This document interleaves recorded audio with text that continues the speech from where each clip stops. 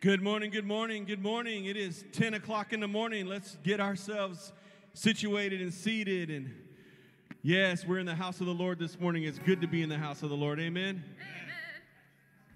Amen, amen, amen. So, hey, church is in here. There you go, there you go. Church is in here. No, I'm just kidding you. Church is everywhere, man. So, it's good to see everybody this morning, and we're excited to be here, and I hope you're excited to be here too. The Lord is so good. He's so gracious, and God is just so incredible. So, anyways, let's go to the Lord in prayer. Father God, thank you for this morning. We're in awe and in amazement of who you are, God. Lord, we thank you for your grace. We thank you for your mercy. We thank you that you love us, and your desire is for you to have fellowship with us, Lord, and that's why we're here. We're here to meet with you. So, Father, I pray that as we go into this time of worship and praise, Lord, that our hearts would be open, our mouths would be open, Lord, and that we would enjoy, that we would, with gladness, sing praises to our God. Lord, we ask that you would just meet our needs this morning, Lord. Thank you that you care enough to meet our needs, that you hear us, Lord, that you care about us. And so, Lord, thank you. Thank you for what you're going to do. Bless our time of being together, Lord. May we fall deeper in love with you and deeper in love with each other. It's in Jesus' name we pray, and all the saints said. Amen. Look to the right or left and say, it's going to be a good day. Amen, amen. Let's worship God.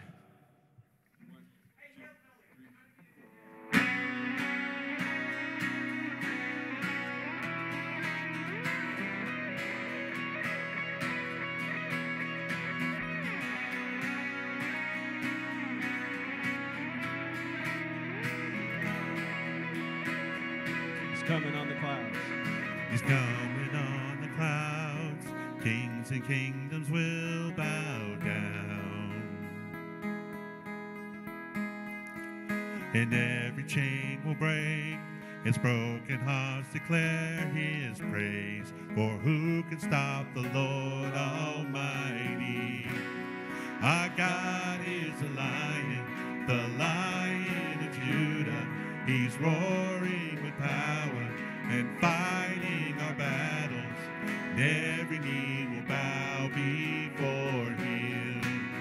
Our God is the Lamb that was slain for the sin of the world. His blood breaks the chains. And every knee will bow before the Lion and the Lamb. Oh, every knee will bow before him.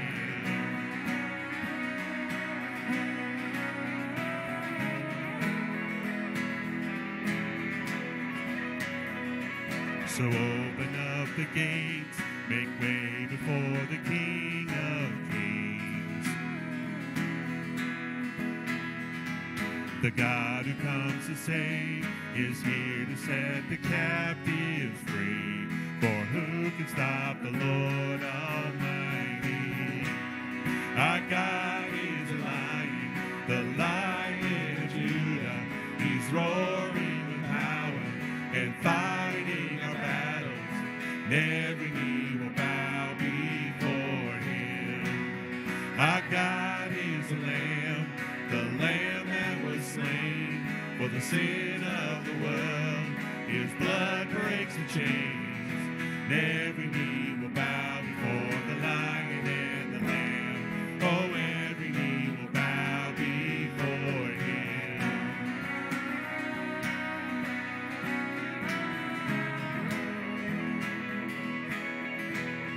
Who can stop the Lord? Who can stop the Lord Almighty?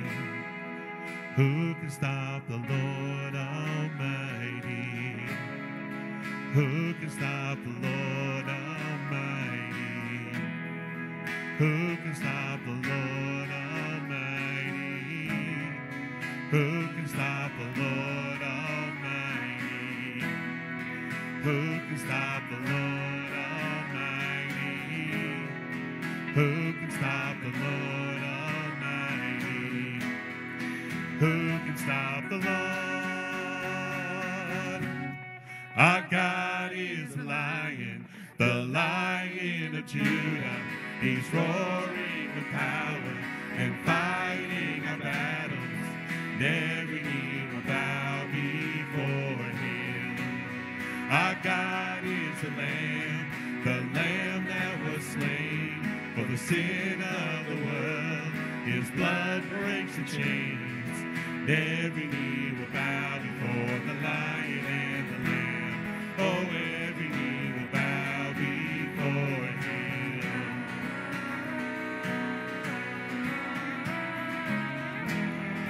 Every knee will bow before the Lion and the Lamb.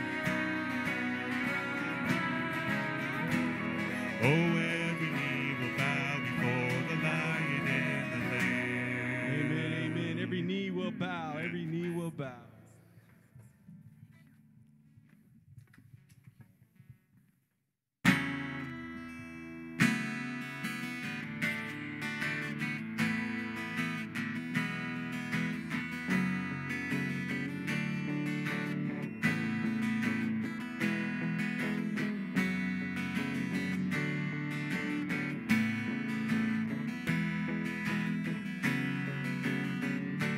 There's power in the name. There is power in the name of Jesus. There is power in the name of Jesus. There is power in the name of Jesus to break every chain, break every chain, break every chain. Let's sing that again. There is power in the name of Jesus. There's power, church. There is power in the name of Jesus. There is power in the name of Jesus to break every chain, break every chain, break every chain, to break every chain, break every chain, break every chain.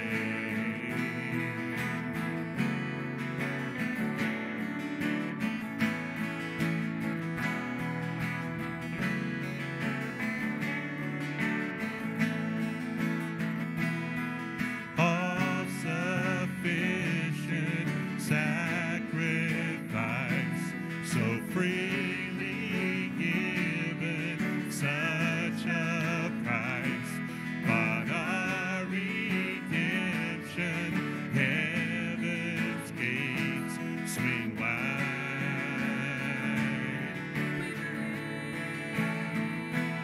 There is power in the name of Jesus.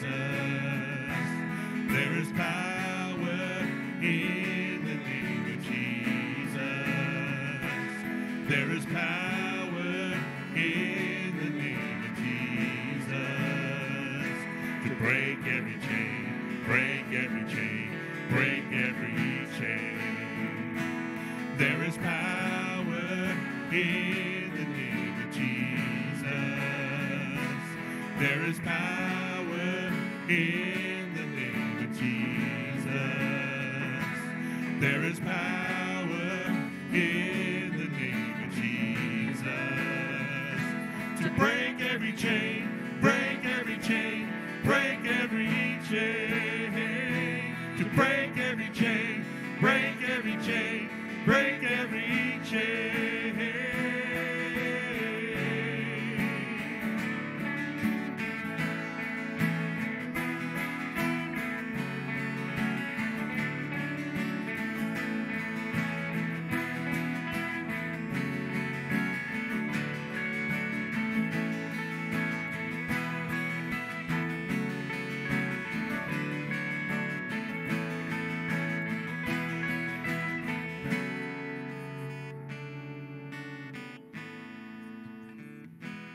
There's an army rising up.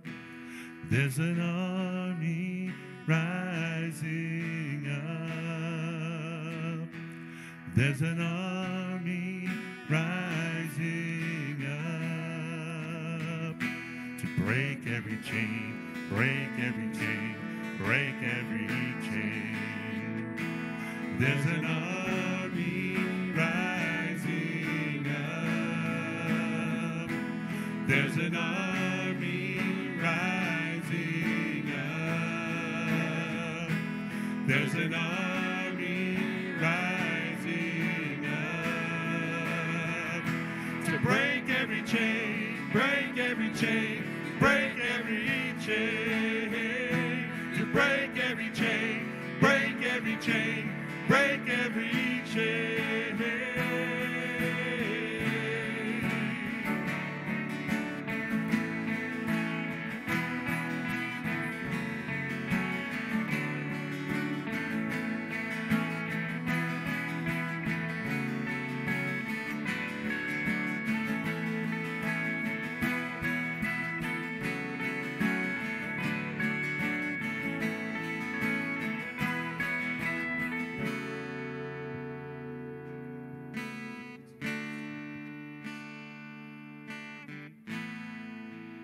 Lord, we believe that you can break every chain this morning. Lord, our desire is to be free. And those things that are pulling us down, Lord, we're asking, God, that you would come through and break it from our lives, Lord. But Lord, we have to be willing.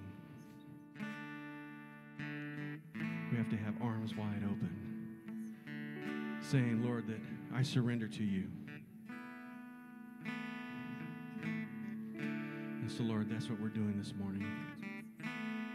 With our arms wide open, we're surrendering to you, God, to who you are. We love you, Lord.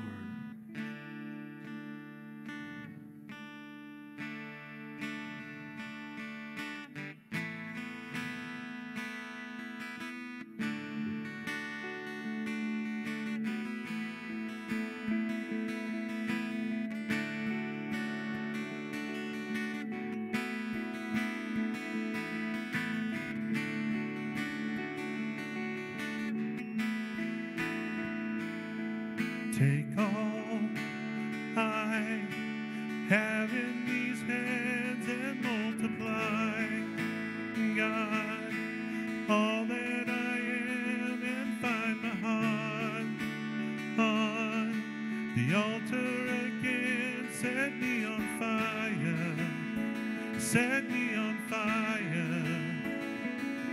Take all I have in these hands and multiply, God, all that I am, and find my heart on the altar again. Set me on fire, set me on fire. Here I am, God, arms wide open,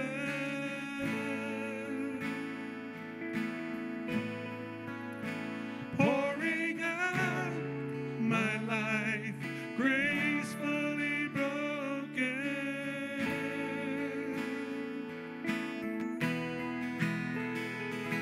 My heart stands in awe of your name. Your mighty love stands strong to the end. You will fulfill your purpose for me.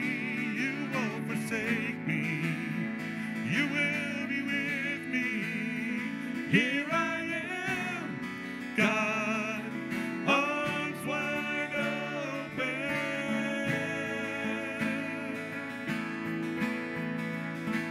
pouring out my life, gracefully broken.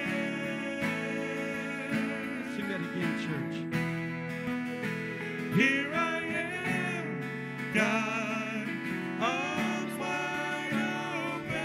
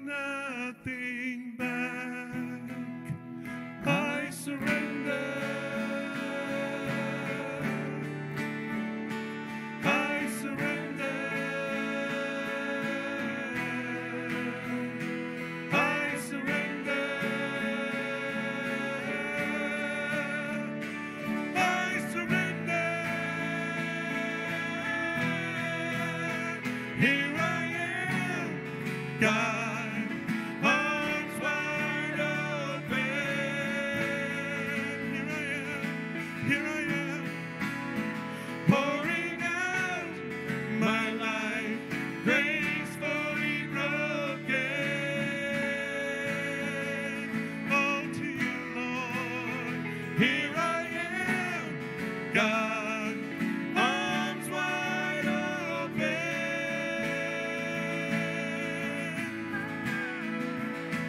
Pouring out my life, gracefully broken.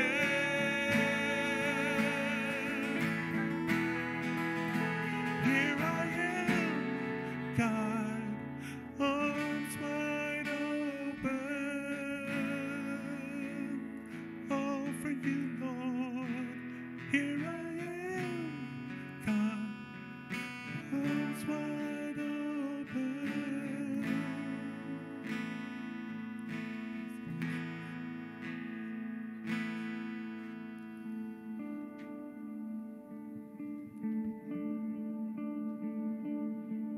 Thank you, Jesus.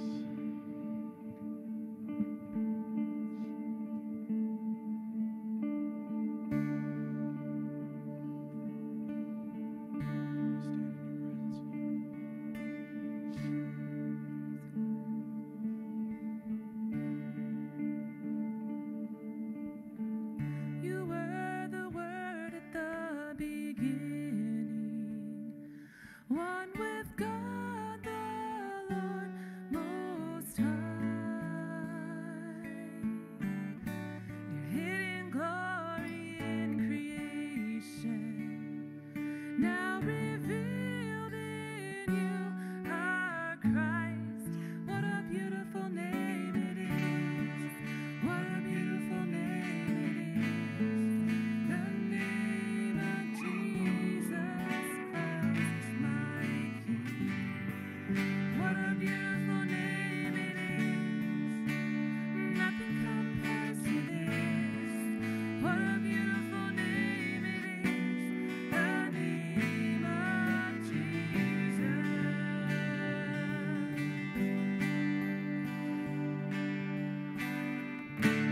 Didn't walk heaven without us. So Jesus, you brought heaven down. My sin was great, your love was greater. What could separate us now? What a wonderful name it is. What a wonderful name it is. The name of Jesus Christ, my King. What a wonderful name it is. Nothing compares to this. What a wonderful name it is. The name of Jesus. What a wonderful name it is. The name of Jesus.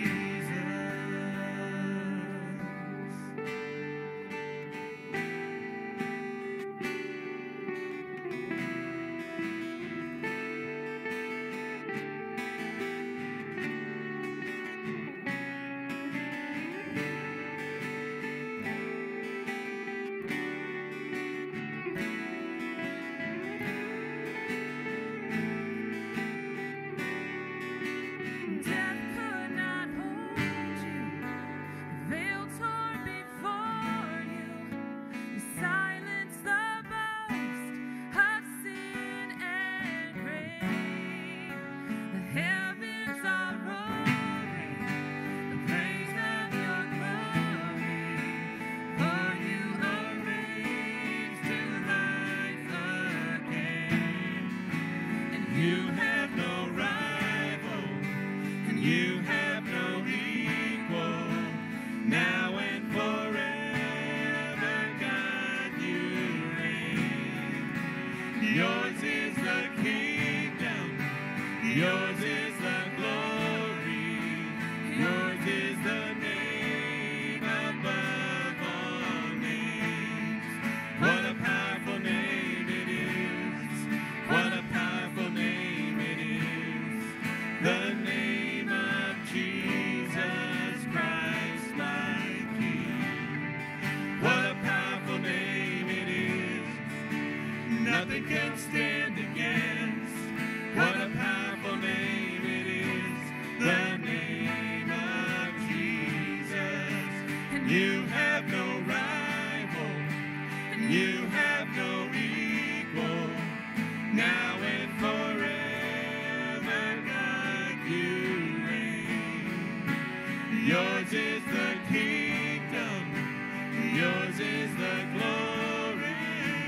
Yours is the name above all names. What a powerful name it is. What a powerful name it is. The name of Jesus Christ, my King. What a powerful name it is. Nothing can stand against. What a powerful name it is. The name of Jesus. What a powerful name it is. The name of Jesus. What a powerful name it is. The name of Jesus. That's a powerful name, Lord.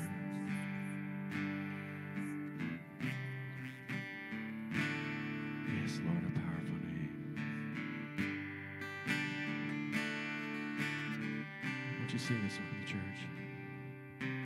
Jesus. Speak the name of Jesus. Jesus. Let's say that again. Jesus.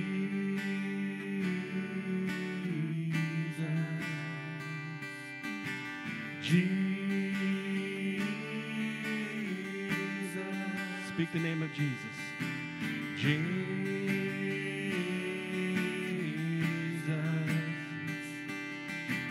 Jesus.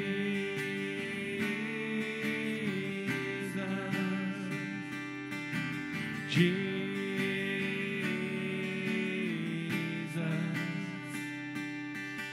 Jesus. Your name is like honey on my lips. Your spirit's like water to my soul. Your word is a lamp unto my feet. Jesus, I love you. I love you. Jesus.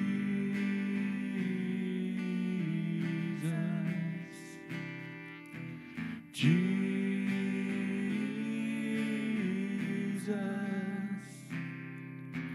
Jesus.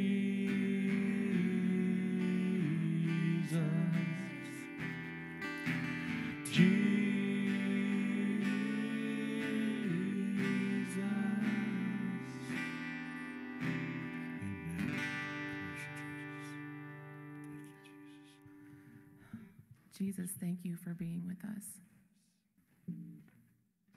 Thank you for holding us and reaching down to us when we reach up to you, Lord. Even when we're not reaching, you're reaching out for us. Thank you that we can just grab onto you and just hold onto you in the good and the bad and in the in-between. Go before us today, Lord, and just open our hearts and our minds to the majesty of your word. Fill us with your spirit, Lord. Be with Pastor as he brings forth your word to us, Lord.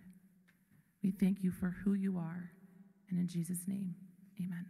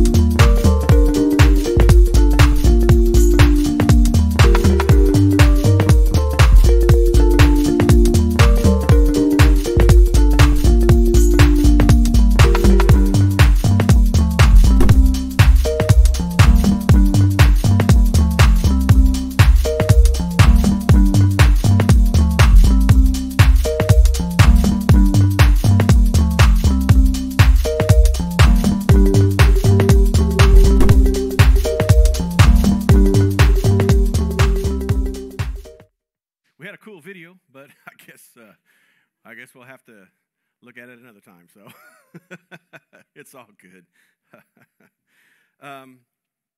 We were in John chapter 14, going verse by verse, and My intent was to finish up John chapter 14 and talk about when Jesus told his disciples to arise and go.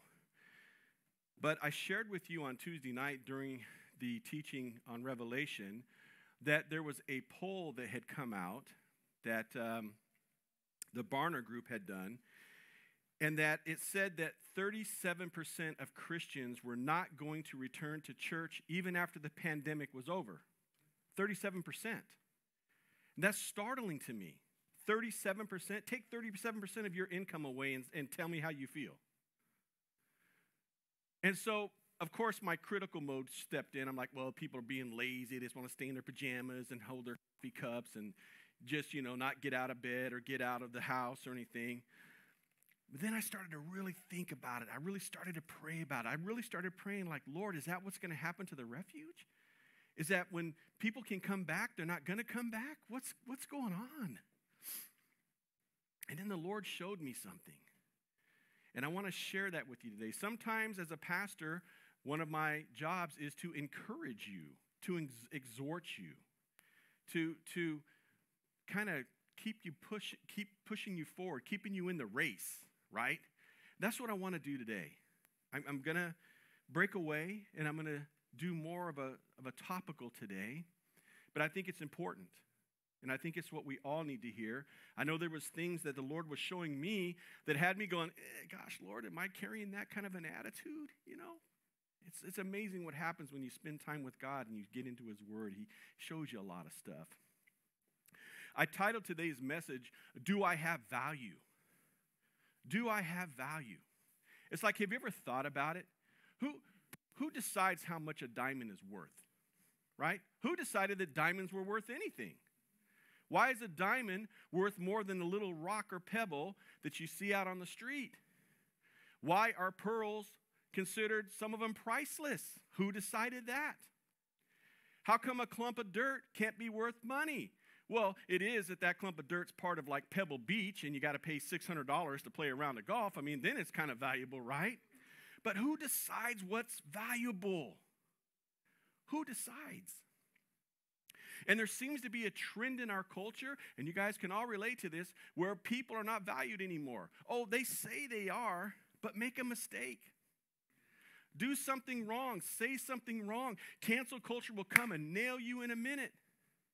Oh, they're all over you, as if their trough is clean, right? I just read an article where a young lady, she's 37 years old, and she was picked to be the editor-in-chief of this magazine. And people came out against her because of something she said when she was 17. Are you kidding me? 17 years old? Who knows what? Nobody knows anything when they're 17. But these cancel culture people, they think, oh my gosh, they said this. Let me tell you something. I'm different than what I was 20 years ago. I hope you are too. I hope you've grown up, matured, rethought some things, right?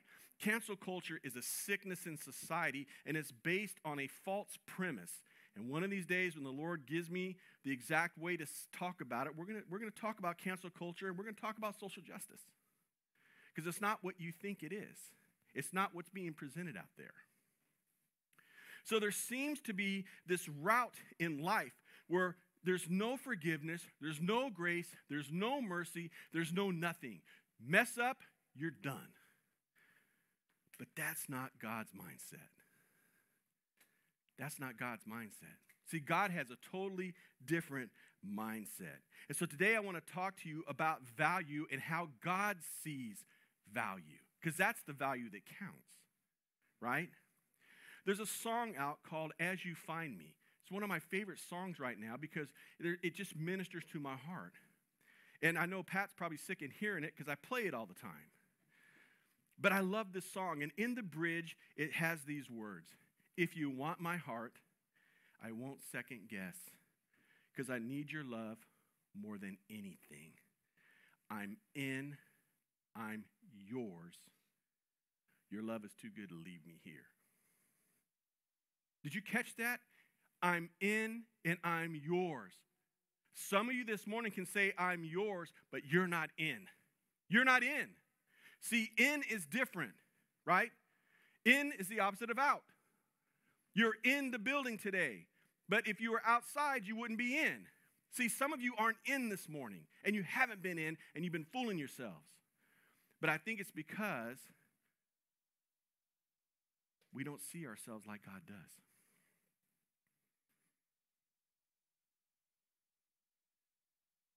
To say that I'm in, that means that I'm coming in with everything that's in me.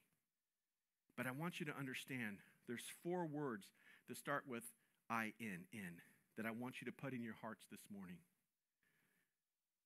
Invited, invaluable, influential, and invested.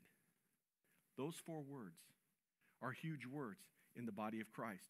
This morning, I want you to say this with me. I'm invaluable. Say it again.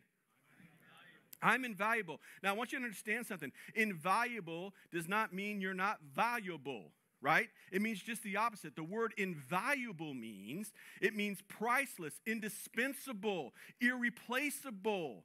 That's how God sees you. That's how God sees me. If you remember, Jesus told a parable where he said that a shepherd had 100 sheep, and one of them went off by himself.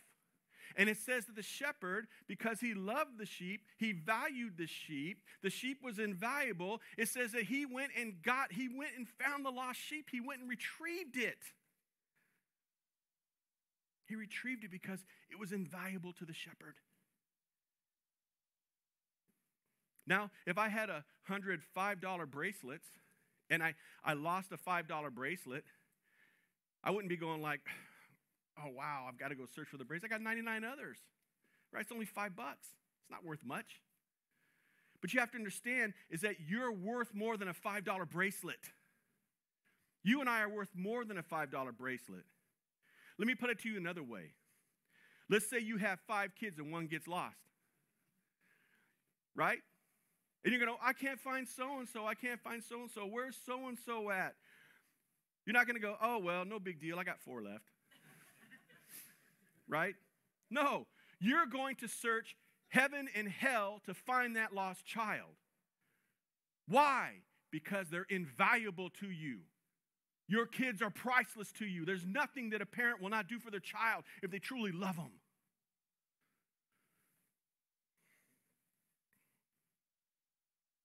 You're called, you're chosen, you're capable, and you're invaluable. Do you understand that? You're called. Jesus called you by name. He spoke your name. You heard him speak your name. In the very essence of who he is, in your mind, you heard him. You heard him say, so-and-so, so-and-so. And you responded, yes, Lord. Because you were invaluable to him. He called you. He chose you. And the thing is that you're called and you're chosen, but on the other side of the coin, some of you don't feel capable and some of you don't feel valued. You don't see that you're invaluable. Invaluable. I think it's the exact opposite of what most people feel in the church today. They don't feel invaluable, right? I mean, you got the professional Bible verse quoters. They're really good. They can quote Bible scripture, and they're going to let you know that you don't really know what you know and all this other kind of stuff. They're real good at it. And you have those people, right? And there's nothing wrong with that. You should know scripture. You should quote scripture. But that's not what it's about, being in the body of Christ. It's not about that, man. It's not about that. It's about belonging. It's about loving each other. It's like being with each other. It's coming together in fellowship and in koinonia and in love and effort and doing the work of Christ. But most people think they're not good enough. Or I'm not talented. I hear that all the time. I'm not talented. I'm not important, I'm not important on my job, and I'm not important at all. I don't really matter. Right? My past is too bad. I feel completely unworthy. I don't know enough about anything. Some of you feel like Job, sitting off by yourself in the dirt with sores on your body, scraping because of the pain that you're in. Let me tell you what the biggest lie is in the church today. As of today, March 21st, 2021. If I'm not there, it doesn't matter. It does not matter. And that is why I think a good portion of people are not coming back to church, right? The church made it all these months without me, and we did. We survived. None of you were here, few of you, handful, to do what we needed to do to keep the live stream going, to worship and all that other kind of stuff. But for the most part, people weren't here. And they feel like, you know what? They made it without me. I don't need to be there. But Paul had something to say about this in the book of Corinthians. If you would turn with me to 1 Corinthians chapter 12, verse 12, it reads, "The human body has many parts, but the many parts make up one whole body. So it is with the body of Christ." And so, Lord, this morning, help us to see what the body of Christ is really about. Lord, help us to see how we fit into the body of Christ. That every single one of us here in this room this morning and everybody within earshot of my voice is invaluable and is part of the body of Christ. And you have something for each one of us, Lord. Bless us, Lord. Teach us through your word today. And we thank you in Jesus' name. Amen. So Paul says here, the human body has many parts, but many parts make up one whole body. So it is with the body of Christ. So what I'm going to do is I'm going to give you a quiz. Okay, I'm going to put a picture of an animal up here, and I want you to tell me the name of the animal. Okay, so let's get our first one up. What is that? Great. So now, if I put a picture up with a group of elephants, put the next one up, what is that called? It's called a herd. I'm telling you, this is the truth. This is what they're actually called. I don't know, I guess with Encyclopedia Britannica, I don't know, okay? Okay, here's my next picture. What's the next one? What do we have here? What is that? A lion. Now put up the next one. Pride. Everybody knows that. Pride of lions. Okay, here we go. All right, what's the next one? What is that? It's a cheetah. So what is a group of cheetahs called? No, they're not Cheetos. They're not Cheetos, right? They're called a coalition of cheetahs. Not Cheetos, cheetahs. Okay, put this one up. What's the next one? What is that? A donkey. Okay, what's a group of donkeys called? Be careful. Be careful with this one.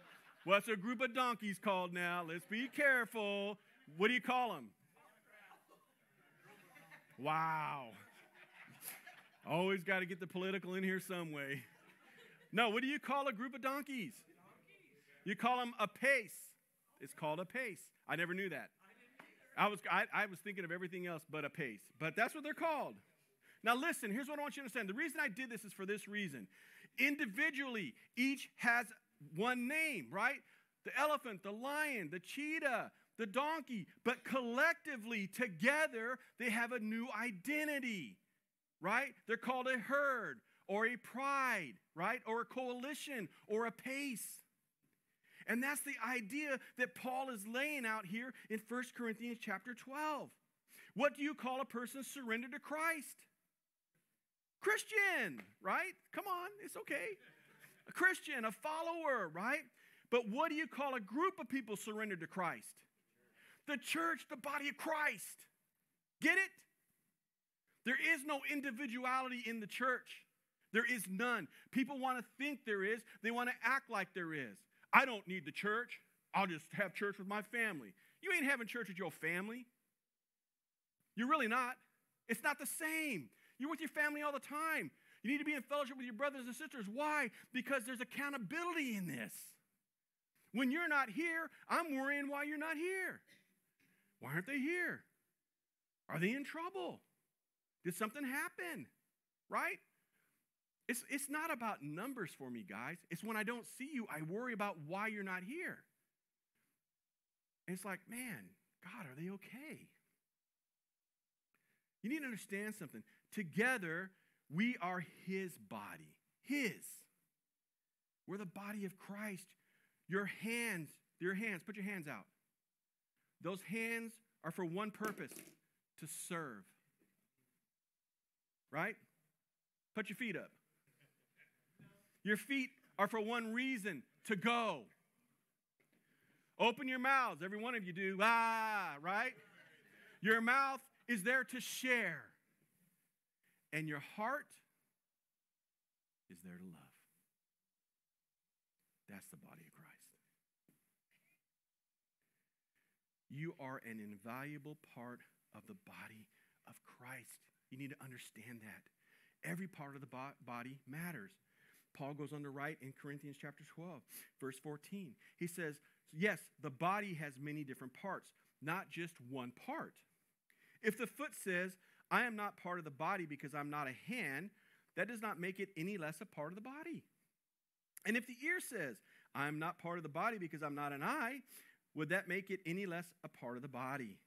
If the whole body were an eye, how would you hear? Or if your whole body were an ear, how would you smell anything? Think about that. Every part of the body matters. Paul contrasts the ear and the eye here. Typically, people talk about the eyes. Oh, they have beautiful eyes. Look how beautiful their eyes are, right?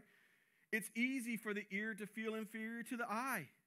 No one cares about the ear. Nobody gives eye or ear attention. They give eye attention, right?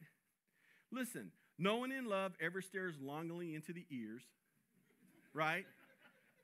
I mean, if you did, you'd be breaking up, right? You'd be like, man, this guy's weird, or this chick's weird. What is she doing? Why are you looking at my ear, right? No one ever has an ear-to-ear conversation, right? Isn't that true? You remember the old James Bond movie? Was it for your ears only or for your eyes only, right? It was for your eyes only. Nobody says beauty is in the ear of the beholder. Yikes, that's kind of nasty. You've got bedroom ears, you know? I got stars in my ears. You're the apple of my ears. I mean, think about how stupid that sounds, right? And so it'd be real easy for the ear to feel inferior. I'm not that important. Everybody talks about the eyes, right? But listen, every part of the body matters. Yes, I'm cracking jokes here, but I want you to understand the importance of every part of the body. We are all different parts of the body. Paul says in verse 22, in fact, some parts of the body that seem weakest and less important are actually the most necessary. I didn't give you guys this verse. All of you together are Christ's body, and each one of you is a part of it. Did you catch that? Hold out your hand again. What do you think is the strongest, most used finger on the hand? Pinky. 50% of your hand strength comes from this little guy right here. Without your pinky, your hand strength is 50% less. Unbelievable, right? I didn't realize that, right? I was like you. I'm thinking it's the thumb. But I was reading up, and I was looking at what doctors and everything say. It's just like the big toe. You lose your big toe, man, you can't even walk. Does anybody know what the uvula is? The uvula. Anybody know what that is? Uvula, that's what it is. I don't know how to pronounce it. I think that was Latin, you know. It's that little thing that hangs in the back of your throat, right? That thing that hangs down back there, that's what it is. Check this out. I never knew this. Here's another secret for you. Over the lifetime, that little thing secretes enough saliva to fill 2 swimming pools. Isn't that a trip? That's one of the most important pieces to having saliva in your mouth is back there. I didn't know that. I thought it was up in here. Again, I'm not a doctor. I don't know anatomy, so I'm getting schooled today too, okay? Let's talk about armpit hair, right? Kind of nasty, right? But listen, armpit hair it's a natural way to diffuse smell. That's really what it's there for, right? And it helps attract the mate. Like, if you're real smelly, they're like, man, I don't want nothing to do with you, right? You know, I mean, just keeping it real. Here's my point. Sometimes what you do is not as visible. Just because it's not visible doesn't mean it's not important. There's people that come here and clean this church, faithfully clean this church. They're not seen. Nobody sees them. Nobody knows they're in here, but I know. You know how I know? Because the church is clean. The church will be cleaned. And I go, wow. Thank you, Jesus, for their service. Just because it's not visible doesn't mean it's not pertinent, church. We have this mindset that, you know what, I'm just not needed. I'm behind the scenes and I'm just not needed. That's not true. Everybody is needed. Who's seen the movie It's a Wonderful Life? One of my favorite movies. I love that movie.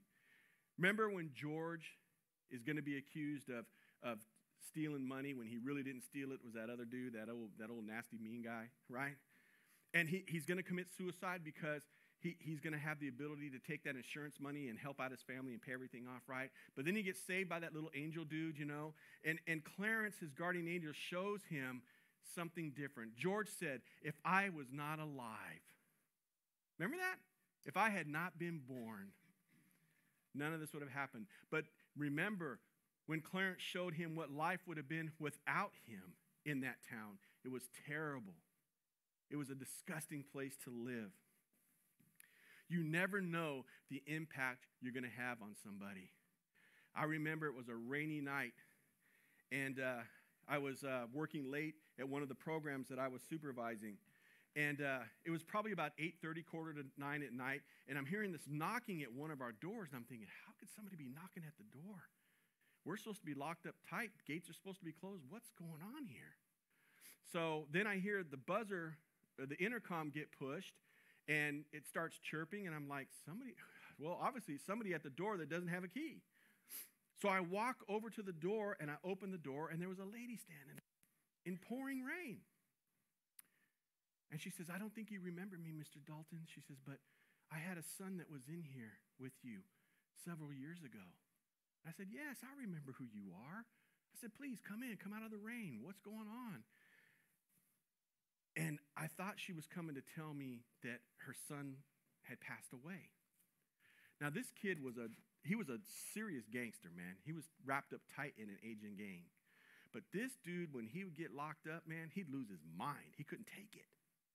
And I can't tell you how many times we had that kid on suicide watch, and how many times we had to walk him out of the program and get him back into court, and we'd 5150 him, all these things, man. And I remember one night when he was really struggling, and I let him out of his room because I knew he was just in there just freaking out. And we sat down at the table. And I just told him, I said, listen, man, I'm going to tell you something. I'm not supposed to tell you this, but I'm just, because you didn't initiate it, but I'm telling you right now, man, what you need is you need the peace of Christ in your heart, son. That's what you need. You need Jesus. Jesus is what's going to get you through this. Jesus is what's going to change your life. Jesus is the one who's going to put you on the path. And so I was thinking I'm going to lead him into a sinner's prayer, and he's like, okay. This was the response. I'm like, yikes, okay, that's not cool. Not what I expected. But I asked if I could pray with him, so I prayed with him.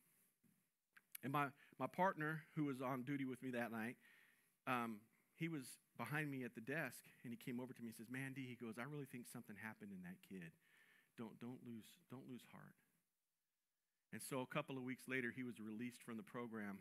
And now, a few years later, his mom's at the door, knocking at the door. And I'm thinking, oh, man, Mama Bear remembers how many times I would just get phone calls and find out that kids that we've been working with had been murdered, committed suicide, or they had murdered. It was a up and down roller coaster ride sometimes. And she says, I just came to tell you thank you. I want to thank you, and I want to thank your partner, because what you said that night made a difference in his life. And she said, he's asked me to come and bring you these pictures. He was now in the Navy. He was married. He had a beautiful little boy. And she said, I just wanted you to know that you had made a difference. Because, see, a lot of times we didn't know if we were really making a difference because the kids were kids. And a lot of times we wouldn't see them until, they were much older, and when we would see them, they were still messed up. We just never knew. But that told me that, what we did that night, just us, caring about one kid. There was 29 other kids in that facility that night, but he was the one who needed it the most. And I shared. And my buddy was kind of teetered on, I don't know if I'm believing God or not, but he believed in what I was saying enough to this kid to support it. You never know what you did for somebody's life. You never know if you really made a difference. So as I told you, you are called, you're chosen, you're capable, you're invaluable to God's work. Okay? Here's what I want you to understand, church. If you aren't engaged, what I mean by engaged is involved. If you're not serving, if you're not loving, if you're not contributing, something God wants to be done isn't being done. Did you hear what I just said?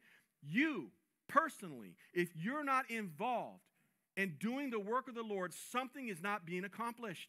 Why? Because God has uniquely called you to do it.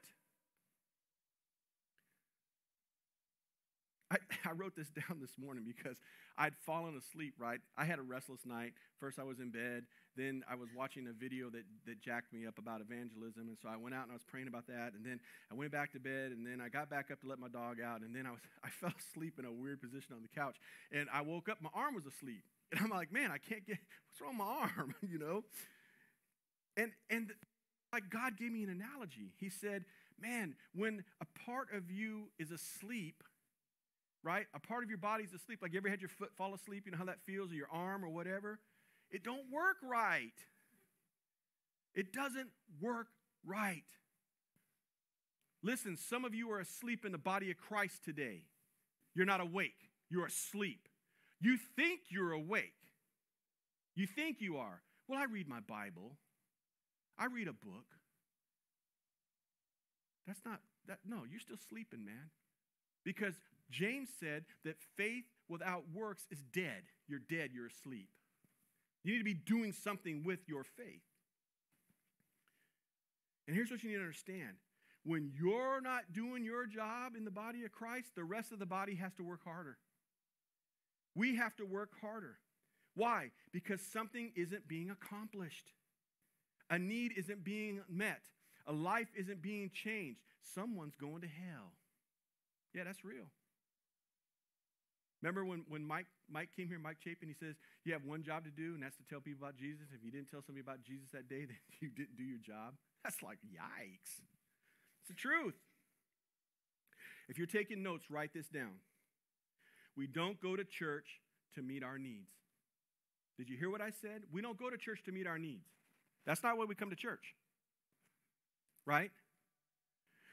We go to church to meet with Jesus on his terms, and then to meet the needs of others. That's why we come to church. See, everybody's got their church checklist. Sanctuary, cool. Pastor, kind of fat. Children's ministry, small. Stage, small. People, they're kind of friendly. You got your checklist, man. That's not why we come to church. We don't come to church with a checklist. We come to church to meet with God. And if people would focus on that, they would come to church and they wouldn't be tripping on everything else.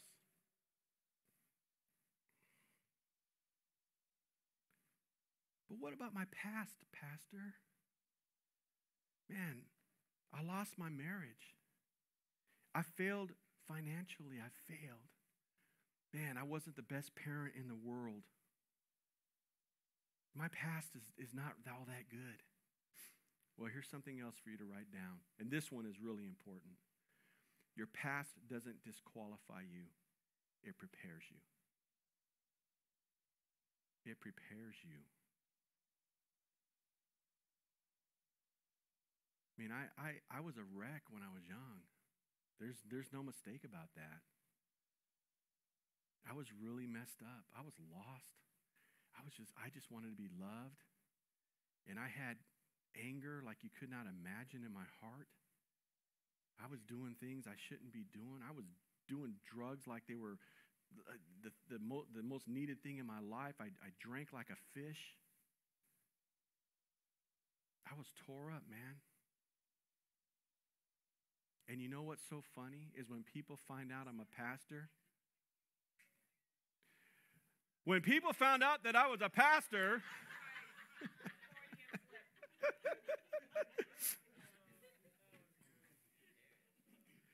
they couldn't believe it. How could you be a pastor? You were horrible. And I'm like, yeah, but that's what makes me relatable.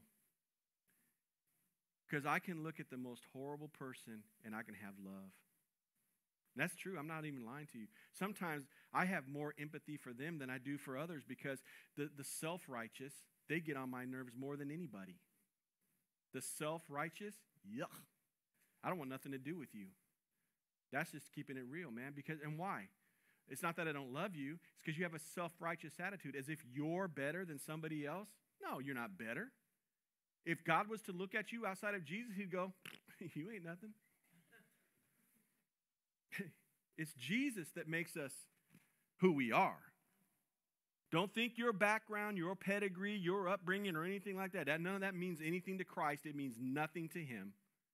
You are a new creation. As a new creation, that means the self-righteous attitude and motivation, that's got to go. Peace and love out. Can't be around, man. Why?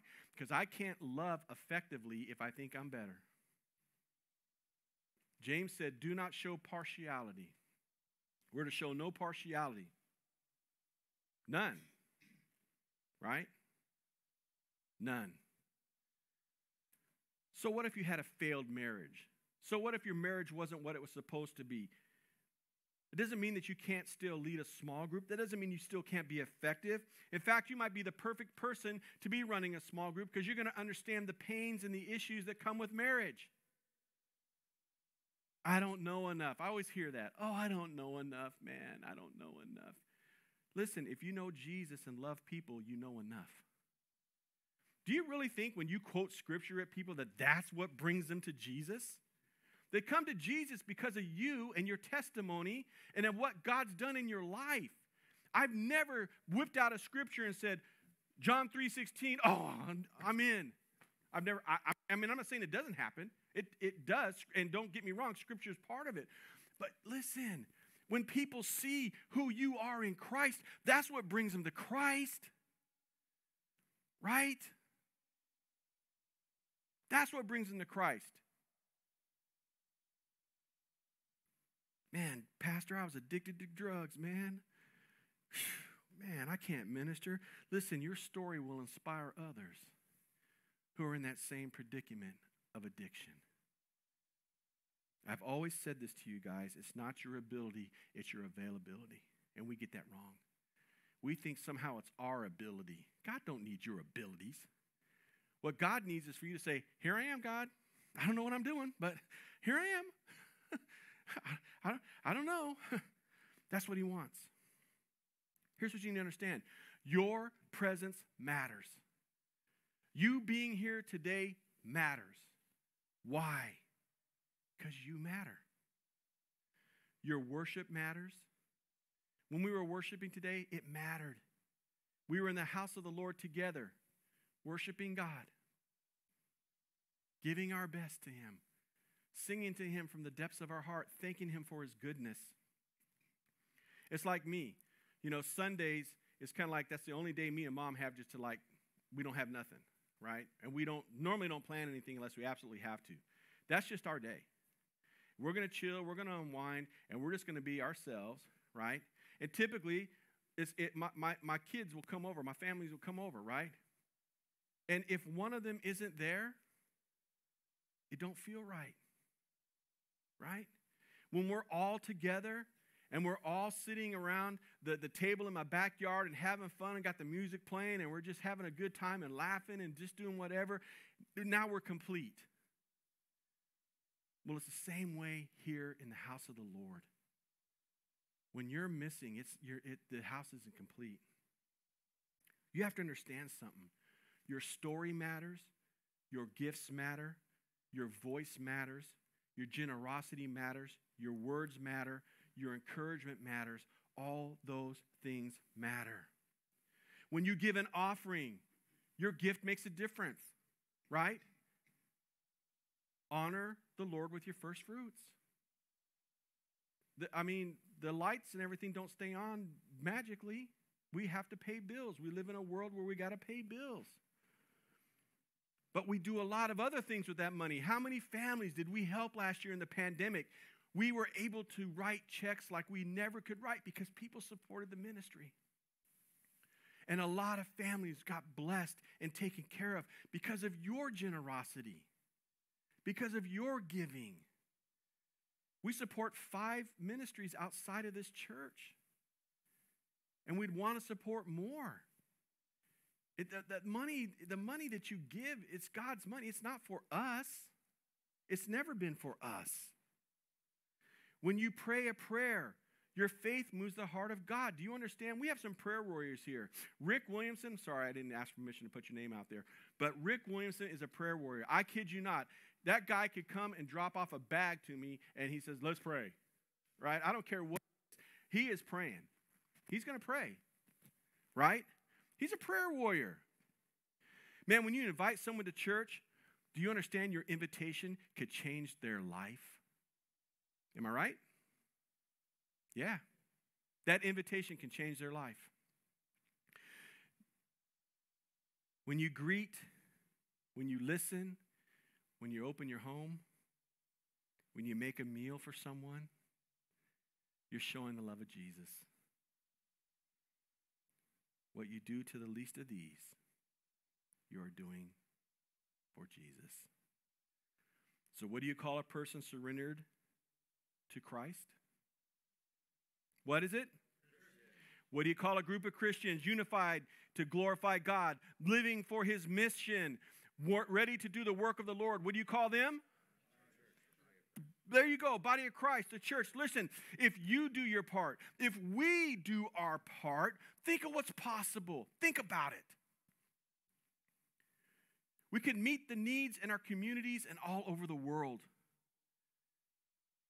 I heard this phrase, and I thought it was pretty cool. We could help eradicate Bible poverty, translating God's word into every language. I'm like, what is Bible poverty, right? It's a buzzword, and it's basically saying that, look, there's a lot of countries that still don't have the Bible in their language. I think that's hard to believe, but it's true. They're still translating today. We could be a part of that, making God's word available for free, not only for 100 million people, but for billions of people. Equip and bless hundreds of thousands of people in the community. How? Just by doing something simple. Sharing the gospel with hurting people, right? Taking some groceries to somebody. Man, I've always said I would love to see refuge churches in different parts of the city and in other cities outside of Vacaville, and giving others the opportunity to shepherd a flock. It's a huge responsibility, but it's worth it. Mentoring high-risk kids. Wow, right? That's huge. That's how I got the job that I had with probation. I was going in and holding church services with the kids, and then we were mentoring them. And I got asked, did I want to come to work there? And I'm like, I ain't no cop. I don't know nothing about this stuff. Right? Because I still had that street mentality in me. I'd only been working for the Lord for a year and a half. See, I didn't even know what I was doing, right? But I went in because I said, well, I know these kids need to know about Jesus. Listen, guys, I'm telling you right now, it's a beautiful thing to be able to come into a community and help. I saw AJ look at me like, what are you talking about cops for, you know? AJ knows that I love the guys in blue, and I'll say that publicly anytime. Those are my dudes, man. Because I know that they're there. They're working on behalf of the Lord.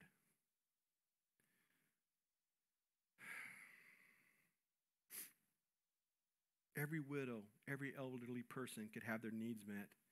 Anyone rejected or alone could feel God's love through his people. Every foster child, orphan, have them comforted by a loving family. Every pregnant girl who feels scared, she should be able to walk into the church, or we should be able to meet that need. Every person trapped in addiction should find freedom in Christ. Every lost person in the community could hear the love of Jesus if we would only come together and work in the body of Christ like we're supposed to. And all this can be accomplished because you saw yourself as invaluable. That's how you need to see yourself this morning. I'm going to end with a story. It's an amazing story. Babe Ruth is, to this day, considered one of the greatest home run sluggers of all time. And during his career, the great Bambino autographed many baseballs, but he only put his name on 7 bats he had used to hit home runs. Only 7. Now, the dude hit 712 or whatever it was. I can't remember. 704. Because he autographed so few, each of these bats became exceptionally valuable. The first of the bats vanished into thin air, lost for literally decades. And only when it resurfaced in 2006 was its story discovered. The bat had been used to hit a home run in Yankee Stadium against the Boston Red Sox on August 18th, 1923. Wow, it's a long time ago. It's almost been 100 years. And was given away by Ruth's agent as a prize in a home run contest. No one at the competition got any contact information from the winner, so when he left with his bat, it disappeared from public eye. In 1988, the man who had won the bat was sick on his deathbed, losing the battle to a prolonged illness. He had outlived every member of his family and his closest friends, and the only person that was close to him now was a faithful nurse who had served him for years during his sickness. Before he died, the man presented this nurse with his prized autographed bat. Although this gesture came with great sentimental value, she had no idea it was actually worth anything. And for the next 18 years, she kept it under her bed. After retiring from nursing, she hoped to open a restaurant, but she didn't have the money to do it. One day, she thought about her bat, and she wondered if it might be worth something. So she took it to a local sports memorabilia shop to have it appraised. When the owner suspected it might be the missing Babe Ruth bat, he brought in several experts. After hearing her story and carefully testing its condition and provenance, they determined it was the real deal. And in 2006, she auctioned off that bat through Sotheby's for almost $1.3 million. The woman kept only as much of the money as she needed to start her restaurant, then gave the rest to begin a foundation to serve the children Babe Ruth wanted to help at the end of his life. When a reporter asked her why she would give away so much of her money, she answered, "The bat was only valuable because Babe Ruth's name was on it. Since he made it valuable, the only reasonable thing I could do was something that would honor his life." Church, if you're a Christian this morning, what makes you valuable is the name of Jesus written on your heart. And because of what he did for us on the cross, our only reasonable response is to do something with our lives that honors him. Feet, deliver the good news. Hands, offer help to those without. Words, bring hope to the hurting. You are the body of Christ, and you are invaluable to God's work. Father, thank you for your word this morning, Lord. I just pray, God, that we would see that we are invaluable in your eyes, that it's because of what you've done, Jesus, that brings any value to our lives. Lord, we come to you humbly right now, Lord, acknowledging our shortcomings, acknowledging our great need for you. And Lord, we repent, Lord, for our attitude when it comes to being in the body of Christ. Lord, the body can't function without all its parts. And when that part is missing, it doesn't function as you designed. And so, Lord, help us to be all in, God, all in. And Lord, thank you for your grace and mercy. In Jesus' name, amen.